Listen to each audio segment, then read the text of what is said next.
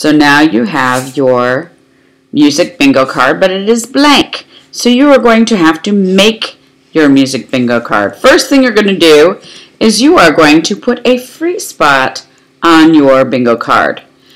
Find the S column and you're going to go 1, 2, and then you'll get to the free spot and you write free. Once again, that's 1, 2, free.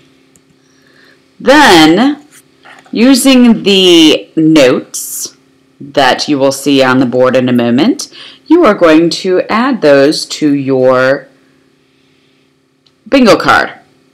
Now, this is my recommendation. Take one of the notes. Whatever one you want. Don't do anything yet because I don't want anybody to have the same exact bingo card like I have. So you pick a note. In this instance, let's take the half note. You're going to put it in the M column. Then you're going to take the half note, put it in the U column, S column, I column, and C column. Notice they can go anywhere you want on the bingo card. Then you're going to find another note. In this case, we'll take the 8th note, and you put the 8th note in the M column, the U column, the S column, the I column, and then the C column. And you keep going until your bingo card is filled.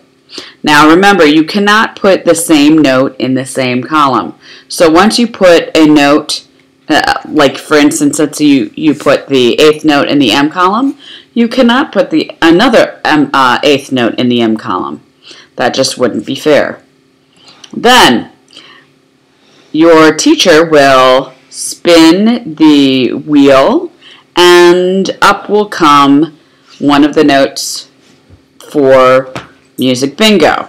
My recommendation is that when if for instance she calls M half note, you put a diagonal line for the first round so that when we do the second round, you can then make an X so that you know which notes were called for the first round and which notes were called for the second round so that you can use the same bingo card.